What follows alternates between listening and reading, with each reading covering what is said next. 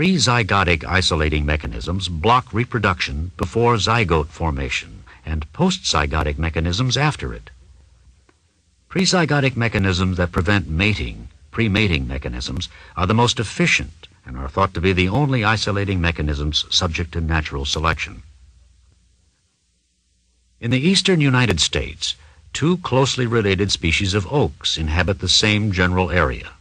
The scarlet oak, Quercus coccinea, grows in poorly drained swampy areas with acid soil, while the black oak, Quercus velutina, grows in well-drained uplands. Hybrids between the two are occasionally produced, but they rarely survive as they are not as well adapted as either of the parental species. In most cases, the spatial separation of the two habitats is enough to prevent cross-pollination. This type of isolation, where closely related species occupy different habitats, is known as ecological isolation.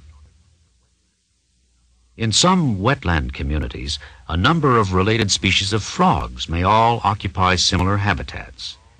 Each of these species usually mates at a different time of the year, which effectively prevents crossbreeding between species. This is an example of temporal isolation. Flowering plants also demonstrate temporal isolation when related species occupying the same area flower at different times of the year.